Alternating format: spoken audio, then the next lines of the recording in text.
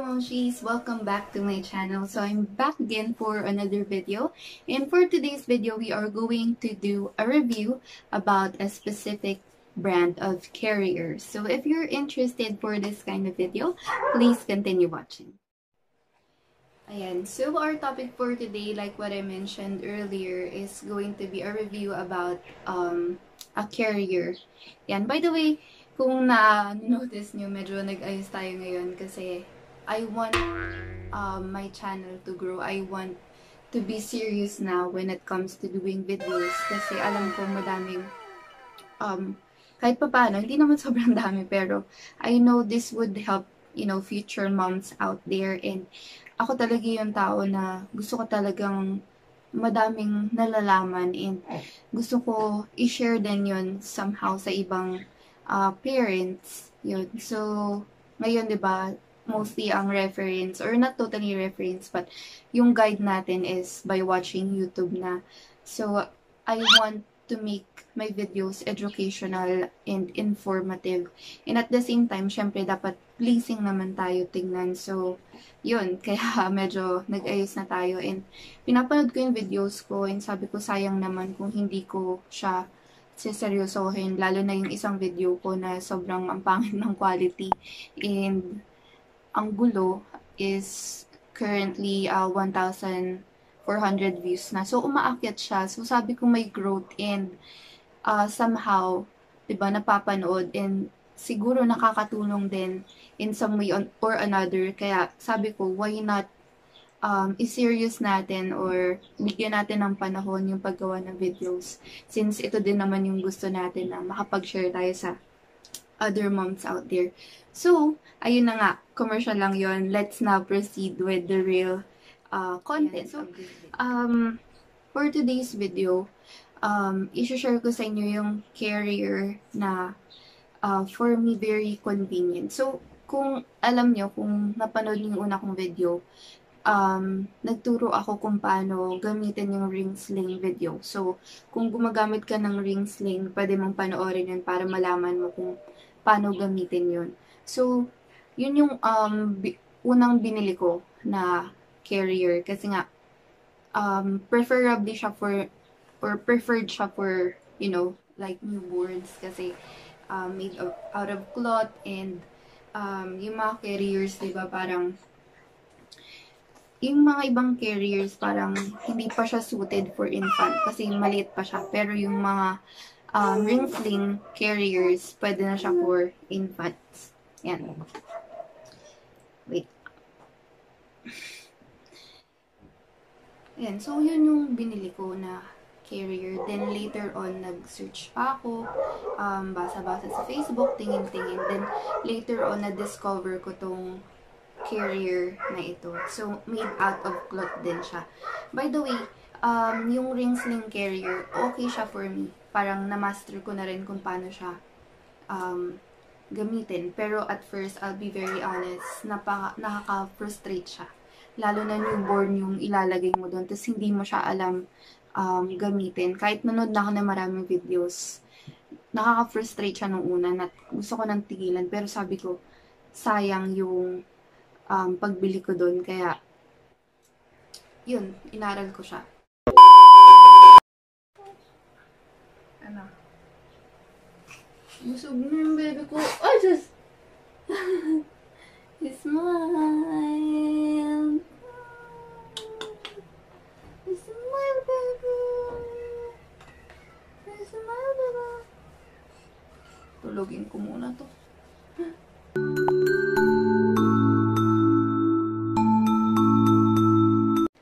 So, tapos na siya magdede and may time na tayo to discuss more about this carrier. Sabi ko naman sa kanya kasama siya sa video kasi i-demo ko din sa inyo kung paano siya gamitin. And as I was saying, mayroon din tong different sizes. May small, medium, large, XL yata. Depende sa body build mo. So, for me, I chose medium kasi mahirap din na, kasi stretchable pa siya, diba? Pag mabibinat siya pag lumaki si baby. So, kung malaki yung size na pipiliin ko, baka loose siya for me. So, medium yung size na pinili ko. So, yung it depends sa size daw ng damit mo. So, kung large ka, large yung pipiliin mo. Some of my clothes, medium, some of them large. Pero, medium na lang yung pinili ko, just to be sure. Pag sa tingin ko, masikip siya masyado, then, wawakwakin ko na lang. Wawakwakin ko na lang siya. But, this one, since medium siya, pakita ko pala sa inyo kung gaano siya kalaki. Yan, medyo na-stretch na to. Yan, ganito na siya. Ganito siya kalaki.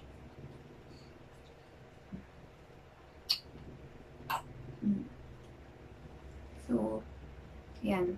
Okay naman siya. Medyo malaki na siya or tama lang pala siya for me. Okay. Ayan, so binaba ko na siya para wala nang sagabal pero yan, nag-iingay pa rin siya. But let's just continue. Yun, so napaka-convenient niya. And I'll be talking more later yung pros and cons ng carrier na to. So for now, i-demo ko na sa inyo kung paano ko siya isuot or paano ko siya gamitin kay baby. Tata, I need your help. Kasama ka na. Okay?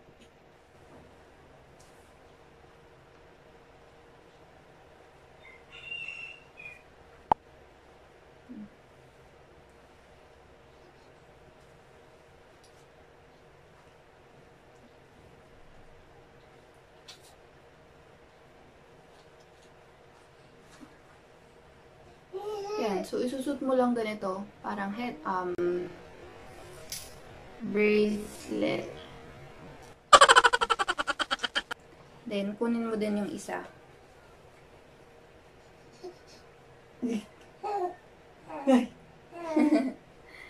Suot mo rin parang bracelet, necklace. Yan. So, ganyan na. Dalawa sila. Then, paghihiwalayin mo lang sila. Ganyan. Cross. Overlap. Cross. Yung papasok mo yung kamay mo dito. Pasok mo yung kamay mo dito. Yan. So, parang infinity dress na siya. So, ayusin mo lang.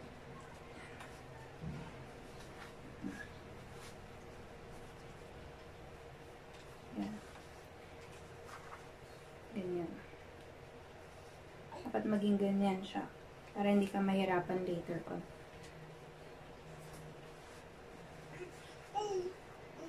Yan. So, kung ganun na siya, kunin mo to. Then, yan. Parang gawin mong ganito. Ito na yung tricky part. Medyo nalilito kasi ako dito dati. Pero na-master ko na rin siya. Kunin mo si baby. Halika na. Ito siya, oh. Nandiyan mo kulit na bato. Ito po. Yan. Kunin mo si baby na makulit. Then, yan. Yan pala tayo sa kabila. Ay, dito pala. Yan.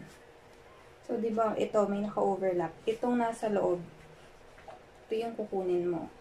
Tapos, baba mo, yung ito ang i-adjust mo, wag yung paa ni baby. Yan.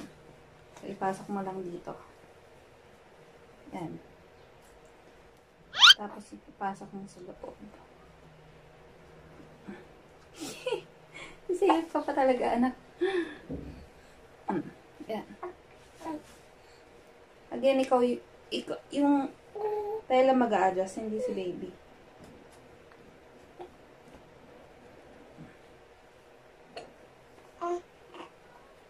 Ano pa natin? Are you okay?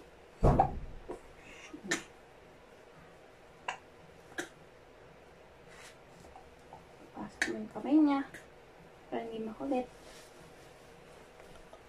Oh. Safe naman to. Ayan. Medyo sa una nakakalito siya pero maano mo rin. Ayan.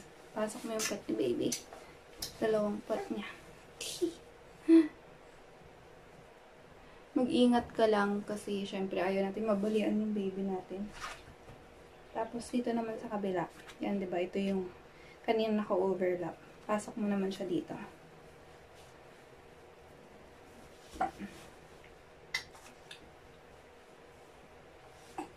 Ayusin mo lang.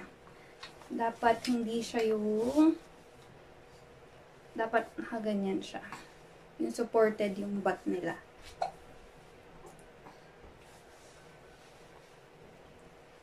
So, kung infant pa or sobrang baby pa ni baby, pasok mo yung dalawang kamay.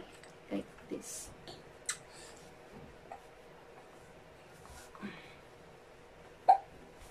Oops. Ay. Mali tayong ginawa. Dito ka pala nakapok. Yeah. Hihi. Yeah. Yan.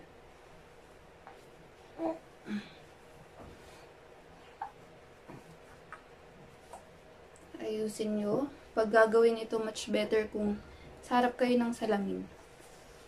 Yan. Ito, dapat supported yung butt niya. Tapos, ito din. So, support pa. Isa pa. Yan. So, ganyan. Yan. Ganito, sa gilid. Ito sa harap. Parang pa-M yung ano niya. Then, supported yung puwet. But since si baby malaki na, ang ginagawa ko na lang is, kaya naman na niya yung ulo niya. Ganito.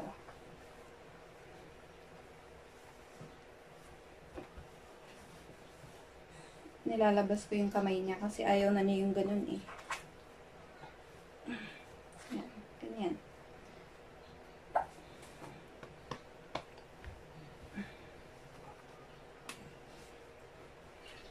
Pero, support pa rin. Support, alalay pa rin kay baby kasi you'll never know, baka lumiyad siya, lalo na kung sobrang baby pa, yung spine nila, i-protect natin kasi yun yung important. At kung aalisin nyo na pala to, ganito lang siya kasimple.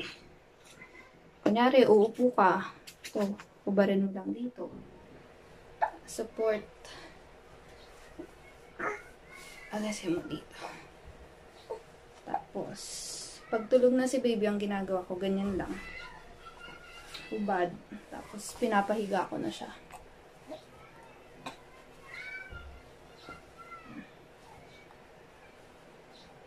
Hop! Dito pa rin siya. Tapos, aalisin mo na lang.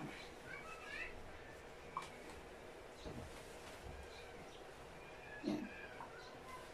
So, sorry kung medyo magulo yun, pero step by step nyo na lang. Basta, ipasok mo lang, tapos yung makukover siya on the other side, tapos makukover din on the other side. So, ililive ko na lang din yung link ni Karga sa baba para makita niyo yung proper way kung paano siya gawin. And sobrang madali lang talaga siya. Yun lang, talagang ingatan nyo lang si baby. Again, i-adjust mo yung tela, wag si baby yung mag-a-adjust. Like, ihilain mo yung paa to avoid na may mangyaring masama kay baby. And, also, yun, may proper way din. Yung katulad ng pinakita ko, dapat M siya. Parang frog or palaka. Same to with ring sling, ganun din yung ina-advise nila. Hindi yung sobrang nakaano siya. So, yun, ganun lang siya kadali gamitin. And some of the celebrities like Solen Yusuf, Ann Curtis, diba, ganun yung mga ginagamit nila carrier. So now, let us go ahead with the pros and cons. By the way, kung sobrang baby pa ni baby, meron palang nabibiling belt separately. Ipapakita ko na ng picture dito. So, may belt pa na additional just to support the back of the baby. So, kung sobrang baby pa ng baby mo, mga newborn to 3 months, then I would suggest you buy the belt. But kung malaki na, kaya na niya yung likod niya, no need, just support the back of your baby na lang. So, now let's go ahead with the pros and cons. So, medyo binibilisan ko na kasi nga, baka umiyak na tong isa or magloko na siya. So, yung pros for me is napaka-convenient niya. Kung i-compare ko siya kay ring sling, mas madali siya gamitin. Lalo na for first-time moms, yun, mas ma-recommend ko siya. And napansin ko nung baby pa si Nata, kung yun yung ginagamit ko sa kanya, mabilis siya makatulog kasi parang nakayakap siya eh. 'Di ba? So, okay siya, maganda siya. And also, yun yung ginagamit ko ngayon para mabuhat si baby ng mas madali. Hindi ko na kailangan 2 hands yung gamitin ko para buhat-buhat siya. Yun, support ko lang yung likod niya kahit 1 hand. Tapos may ginagawa yung isang kamay ko. Then it's convenient. Kung may gusto akong gawin or dapat akong gawin, then magagawa ko siya.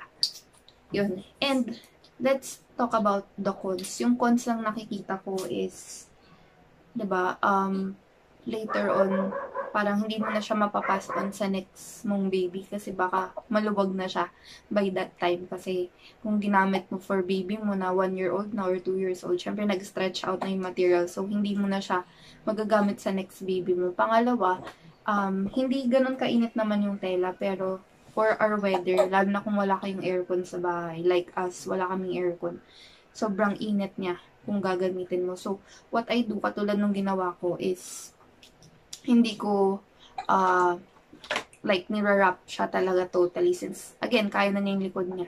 And one thing more is because it's mainit. Yun, so mainit lang siya kung gagamitin mo ito, lalo na kung walang aircon. But those are the only cons. By the way, another pro is sobrang mura lang niya. So, for 500 pesos, you can have something like this. So, napaka mura niya, affordable. So, for me, if you're going to ask me if I will recommend it to you, especially for first-time moms like me, yes, definitely, I will highly recommend this Karga Baby Co wrap. So, if you're interested to have this, I will leave the links below. Shopee, Facebook, Lazada. This is no way sponsored. Syempre, wala pa naman tayong sponsorship, pero this is the aim of my channel para matulungan ko kayo, especially first-time moms, kung ano ba yung worth it natin na kailangan bilhin. Ayun. So, this is it for my video. I hope somehow nakatulong ito sa inyo. So, if you like this kinds of video, please like this video, or you may as well consider subscribing to my channel for future videos like this. Again, this has been your Mommy Chari. See you again next time for another video. Goodbye!